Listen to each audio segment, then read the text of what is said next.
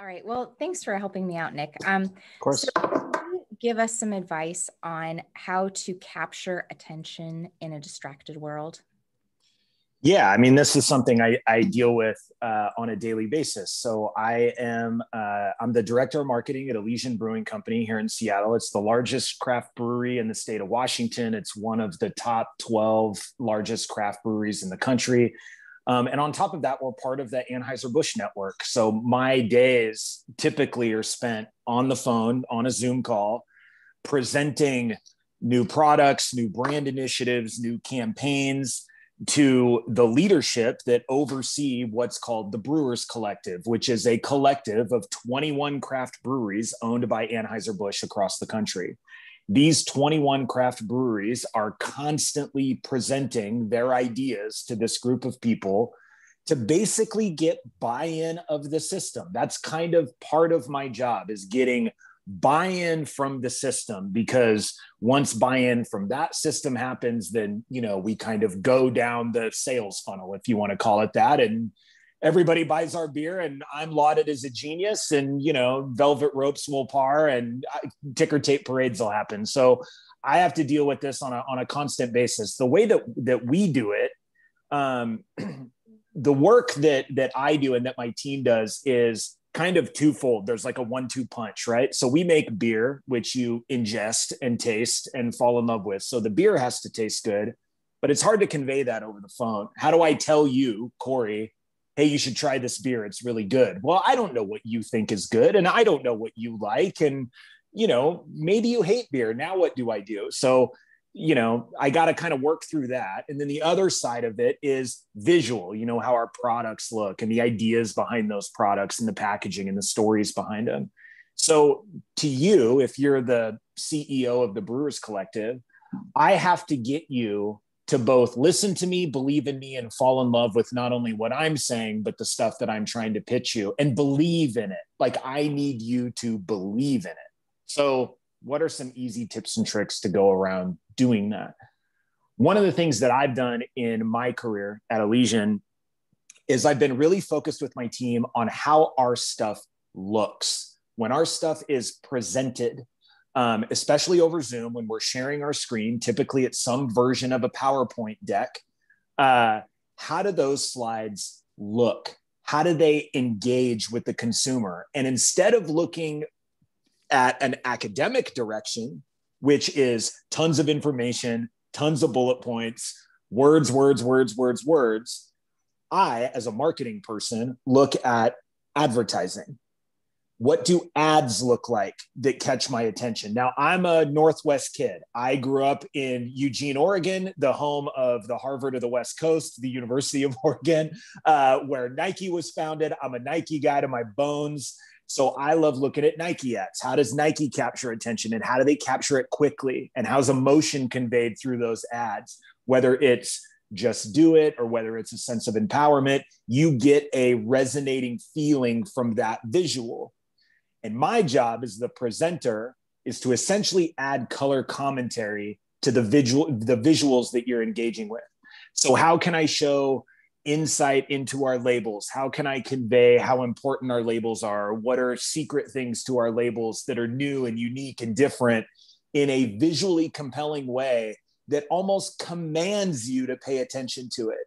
If I can make the visual compelling enough and interesting enough and dynamic enough, like an advertisement, then no matter what is trying to pull on your attention, whether it's an additional screen that's in front of you, or a text message coming over your phone, or your kids yelling at you, or whatever it is, this visual is going to grab you and you're going to want to pay attention to it. And our team has made a lot of strides. We are now the #1 net revenue brand within the Brewers Collective.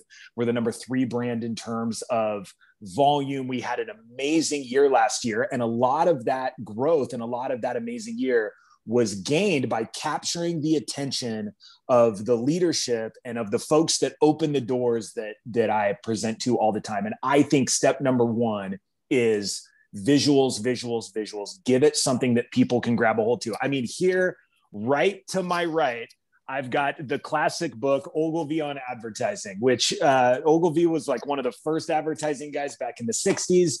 There's all this knowledge about how do you make advertising capture people's attention. And that's like, you know, quickly, right?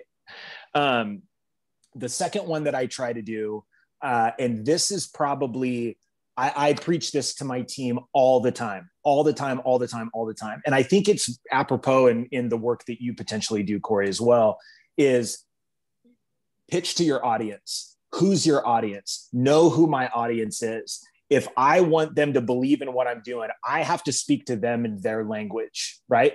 So there's one person on, you know, this team of execs that I pitch to who is very, very analytical. So everything that I'm talking to him about, I can go in with like story and feeling and great visuals and all that kind of stuff, but I have to have a quantitative hook to get him in.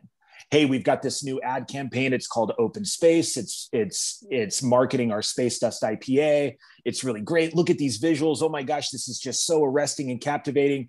And we see a 37.2% in lift when, you know, like that kind of thing. Like the quantitative can't be the entirety of your presentation, but it has to be the bait on the end of the hook that you're fishing in the river with, right? Like, because I know that that person's going to care about it. Now I know that this person over here is very consumer focused, and she wants to know what the consumers are seeing and feeling when they go into the grocery store to buy their product, right? So I got to be quantitative for this guy, and I got to be feeling at store level for this woman, and be able to kind of ping pong between the two, all while wrapping it up in kind of a compelling visual. It sounds more complicated than it is, because I, as the presenter, can direct that either way, right? So I'm in charge. I'm not letting my slides do the talking for me. Those are just enticing visuals that capture your attention. And once I've got your attention, I'll direct you to where I want to take you. You know, 37% lift, and look at how engaging these visuals are for the consumer kind of at that level. The third one, and I just got done saying this to my team last week, we had the opportunity to present our 2021 plan to the VP of marketing for ABI Global. So this is the guy, Marcel Marcondes, who oversees marketing for all of Anheuser-Busch brands, Bud Light, Budweiser, all the Super Bowl commercials. This is the guy behind him. We had the opportunity to present our plan to him. And this is a marketing guy. So I know what he's into. I know he loves creative, a little bit of quantitative, but he loves creative. He loves to be inspired. A lot of marketing people want the feeling from the ads, right? I want to be moved. So I know we got to go in with that. But I also know that our time is limited. And so I want to be able to really target him instead of like just washing over him, shooting him with a squirt gun instead of trying to douse him with a fire hose, right? So I'm telling my team, when in doubt, leave it out. When in doubt, leave it out. Take all of the information that you want to sort of throw up on these slides, and you want it to be kind of this tidal wave of, oh, I got to get every fact in there, because if I miss this one, then my whole thing will fall apart. That's not true. The visual should be the crux of what you're trying to convey, and let you as the presenter lead the audience down the path. Great ways to do that are with telling stories, with telling great anecdotes about what you're talking about. If the stories can be funny in some sort of way, if they can be relatable in some sort of way, you know, maybe, yeah, sure, you can talk like higher level marketing theory with this person, but you also want to talk about how it feels. You know, people will never remember what you do. They will remember how you made them feel, right? So like, put, you know, hey, look at our label. This is the story behind it, and this is where it came from. And this guy hand illustrated this label. Like, isn't that crazy? And those kind of stories, rather than, you know, we used a cornflower blue. I mean, like, nobody cares about that, right? So that is really big. You know, less information up front, dynamic visual, lead him or her or they along kind of the path with what you want to direct. Make sure that your information is resonant towards who you're speaking to, you know, whether it's a real analytical person, whether it's a person that, you know, loves the details and the backstory, whether it's a person who wants to see how this is going to move people in the market. And then visuals matter. I mean, look, let's face it. we are all on devices all the time now. And everything is driven towards a visual mindset.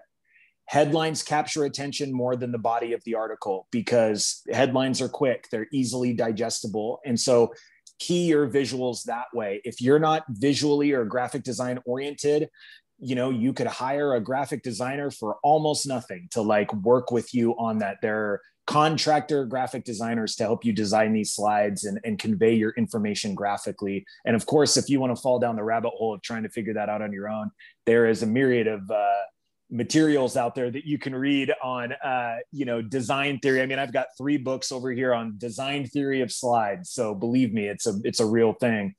But yeah, and look for inspiration around you. What do you like in your life, right? I'm a Nike freak. I love Nike ads. So what is Nike doing that's enticing me? Maybe you love Starbucks coffee. What do they do that brings you in? You drive down the road, you notice a billboard. Why'd you notice it? Was it the font? Was it the colors? Stuff like that. It got your attention. So what can you learn from that to maybe help gather attention in your life? There are tons of examples around us, I think. And as long as we look for them, I think that they'll kind of help direct us. So a little bit of a long-winded ramble there for you. Sorry. But hopefully that was a little helpful. Yeah, it was terrific. What's you mentioned design theory. What's your favorite design theory tip from one of those 3 books you have? Yeah. So there is a woman down in San Francisco, and I started reading her years ago. Now this is going to be reversed out on the screen, so apologies, but her name is Nancy Duarte, Duarte. And she was really on the forefront of writing about how important information delivery is on slides. And she has written these 2 books. Now, she might have written more since then. One of them is called Slideology, and then one of them is called Resonate. And I got into these years ago when I started my career in marketing, and they were just fascinating about, how you can use the idea of infographics. There's another book I got next to me that's an infographics book, right? That's all about how can you convey with images, because people can digest images quicker than they can digest words, right? So I would recommend, check out Nancy Duarte's stuff. She actually ran an agency that dealt solely with building slide decks. I think that she was the firm that built Al Gore's Inconvenient Truth deck, if you've ever seen the documentary. So she was kind of at the vanguard of that idea of conveying information visually. So a great resource to look up. Again, I'm a huge Nike fan, so I always love kind of tracking what they do visually. And whenever I see stuff, when my team and I are working on a pitch deck, so we're going to start planning for 2022 and all the products that we're doing, we keep folders of inspiration. Hey, I saw this thing on Instagram, take a screenshot, put it in the folder. Hey, I saw this ad, take a screenshot, put it in the folder. And we talk about, look at the color palette they're using. God, I can't stop looking at this thing. It's so dynamic. And how can we use that to when we pitch a product or an idea? And, look, the proof is in the pudding. I mean, as a brand, Elysian was up last year during a pandemic when 1/2 of our distribution channel went away. Bars and restaurants were closed. We were able to engage the system, our system of wholesalers, our system of retailers, which trickled down to our consumers. And I'm not saying it's just because we did these principles. There were a lot more, there was a lot more at work there. But, like Anthony Bourdain used to say, luck is not a business strategy. You've got to, you got to really make these moves to make differences. And I think trying really hard to capture that attention makes a big difference. So. Wow. Is there anything else that any parting words of wisdom or anything else you think we should know as we're trying to transition to making our arguments and persuading people on screen instead of in person? Yeah, and I mean, this is going to be kind of, sorry, I know I'm going all over the place. I get asked all the time by my teams and by leadership to talk to people about presenting and to talk to people about stuff like this. How can I get better at presenting, and how can I look at different ways to convey this information? And I always give folks a couple of examples of like really good TED Talks, you know, of how those people capture attention. A lot of it is done by trying to capture people emotionally. Again, I believe it was Simon Sinek who was at the vanguard of people don't buy what you do, they buy why you do it. That's a big hot button line in marketing, right? But he also said people don't care. People don't care people don't care what you sold them, they care how you made them feel. And I always love that line.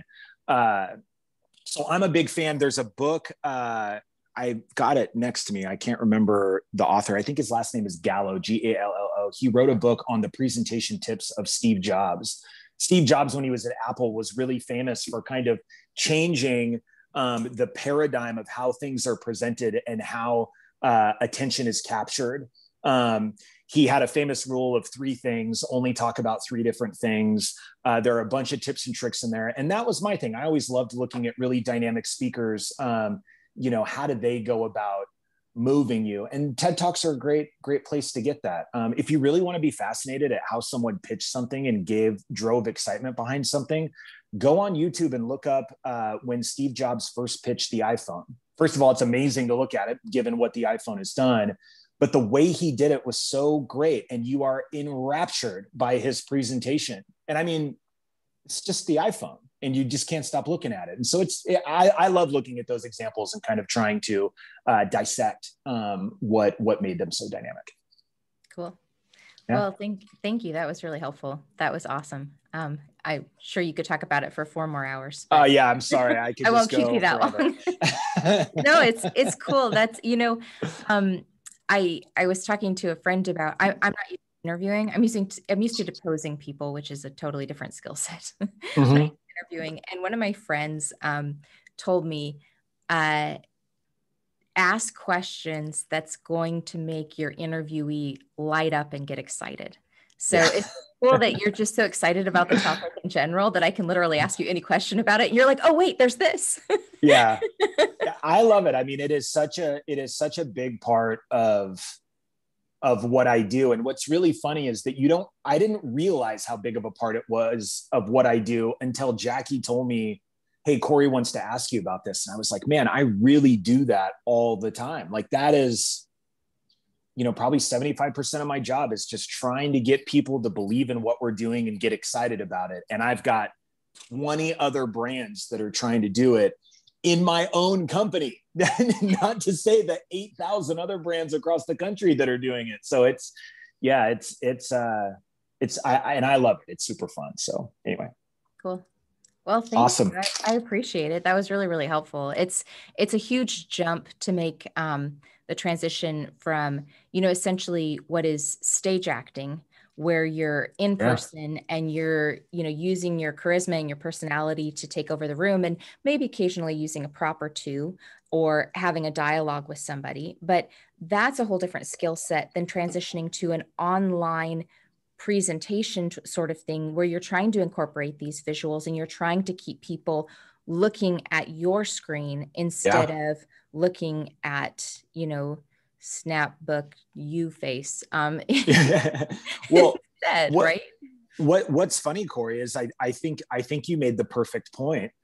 Everybody that's going to see this presentation has to transition from a stage acting mindset to an advertising mindset. And I firmly believe that. I believe when you're dealing with a screen, you can learn a hell of a lot more from advertisers than you can from, say, actors, right? Because what are advertisers trying to do? When you're watching TV, they're trying to resonate. They're trying to capture your attention. They're trying to be memorable. I mean, go watch Super Bowl commercials. Like, there are rooms full of PhDs that try to figure out, you know, how do we capture that attention? And I think it's kind of endlessly fascinating. And it's an interesting pivot for your business where folks are trying to have to, you know, do that. And what's really interesting is it's going to go back for us too when we open up, because then I have to go from presenting on a phone to presenting into a group, and, you know, God help us. So anyway, well, awesome. Well, thank you so much. I appreciate it. super helpful, and I can see why you're so successful at it. I don't know about that, but if I can help you in the future in any way, always ask. I'm around, and I love you to death. So any way I can help, I appreciate it. Okay. Thank you so much. Have a good day. You bet. Bye, Corey. Okay, bye. Bye.